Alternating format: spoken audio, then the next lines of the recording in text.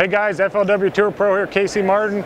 We're in the Bill Lewis Outdoors booth at ICAST. And the one thing I want to talk to you about is the Echo 1.75. We released this prototype last year, and I've been fishing it for over a year now.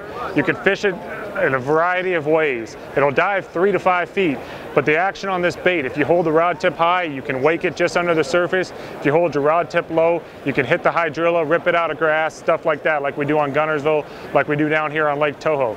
It has 3 different sound chambers in it. It has a similar sound to the original rattle trap, but it also features a high pitch and a low pitch frequency to entice those very finicky bass. I guide and I fish on Lake Guntersville, and we get a lot of pressure out there, and a lot of guys are throwing original rattle traps, and I can come behind them with a square bill like this and outfish them, catch them behind it. Had a lot of success this year on Guntersville especially.